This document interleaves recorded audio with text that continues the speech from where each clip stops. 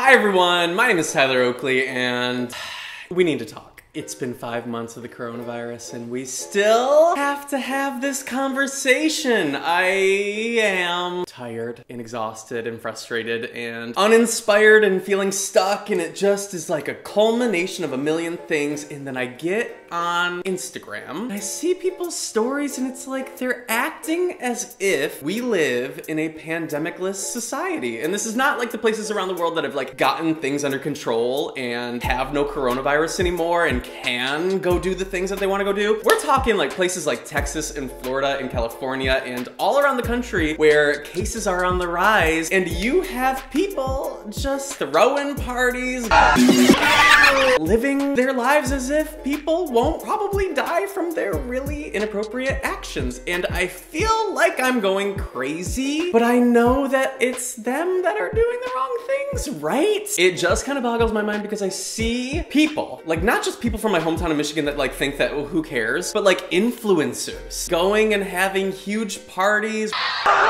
where they don't seem to give a fuck and talking about they have to go on and live their lives and they still have to go make money, so like they can't stop hanging out with people. And it's like, girl, what are you on about? Now I know that there is like endless YouTube drama. I pretty much stay in my little corner of the internet. It's not something I get involved in. I truly just don't care. But when I start seeing influencers using their platform to normalize the behavior of acting like there's no pandemic, we that masks aren't necessary, that social distancing is not necessary, that is like beyond the scope of YouTube drama. That is something that is impacting the entire world. There's one thing to go and do what you want and like not social distance and mask, like that's already morally a little bit like, what are you up to? But then how dumb do you have to be to post it on your Instagram story and act like this is appropriate behavior? I have to fucking say something, and I feel like I'm screaming into the void right now because it's like nobody else is calling these idiots out for their bullshit. And I see somebody like Jake Paul acting like a fucking idiot, and I'm like, can we all just stop giving platforms to people who do not rise to the challenge of using their platform for good? And I'm not telling you to like unfollow them. Bitch, it would send a message. And as far as what we individually need to do, it's not like anybody's asking you to go to war. It's not like anybody's asking you to do something dramatic. It's like, just stay home. It's not that challenging. And I feel like every day we wake up to new videos of these like Karens across the country who refuse to wear a mask in like a CVS. You can't take my temperature. And they just scream at the top of their lungs that they're being oppressed. They don't control us. We're Americans. All you have to do is wear a little thing. You go into stores all day long, all the time, all year, all your life, where there's a dress code. What's so different about putting on a mask? It is not oppressive. And the weirdest thing is like the people that really don't want to wear a mask are the same people who insist all lives matter. They don't want to talk about Black Lives Matter. Well, bitch, if all lives matter, you would wear a mask because you care about all lives. That's what wearing a mask is. It's caring about everyone around you. If all lives really fucking mattered, put a fucking mask on. So, guys, back to square one.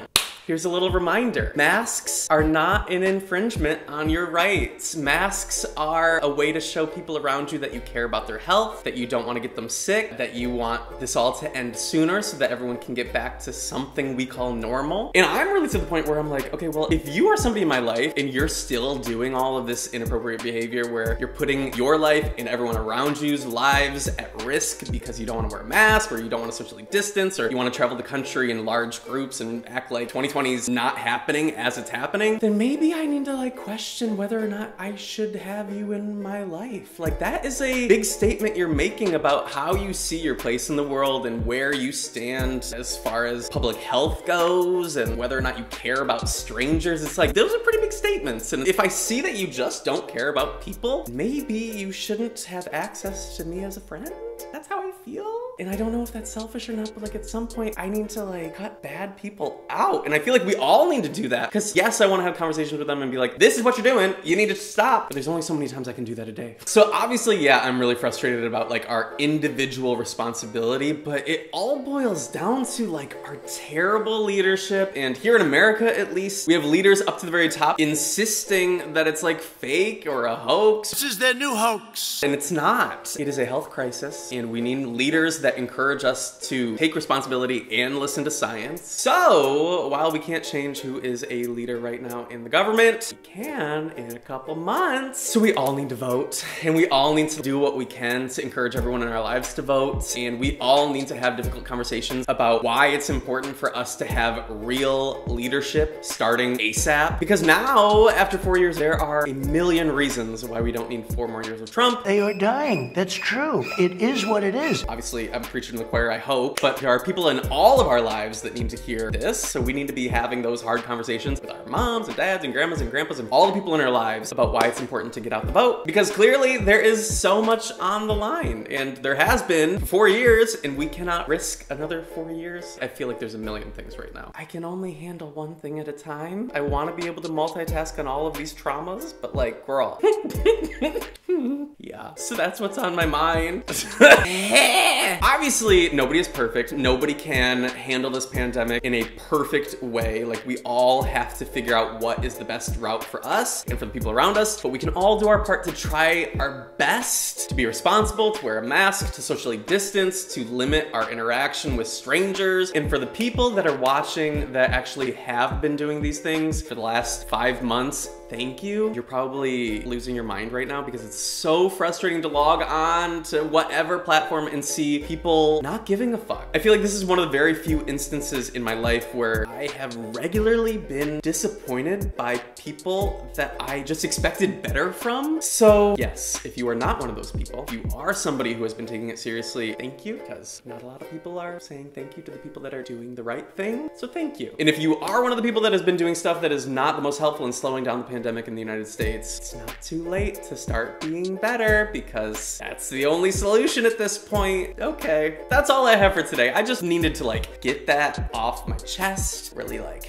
air it out of my brain, because I'm sitting here like just scrolling on my phone all day long for 5 months and just like losing my mind. So I figured I can't be the only person that's like, oh my God, these people. So yeah, thank you for listening. Tell me how you feel in the comments below. Maybe we can be a little support group. If you like this video, give it a thumbs up and maybe share it with somebody who needs to hear a little bit of a reminder that we are still trying to get through this and maybe they should change their behavior. That is all for today. Have a good life. Be sure to subscribe, hit the little bell button so you know when I upload a brand new video. Okay, see you next Tuesday.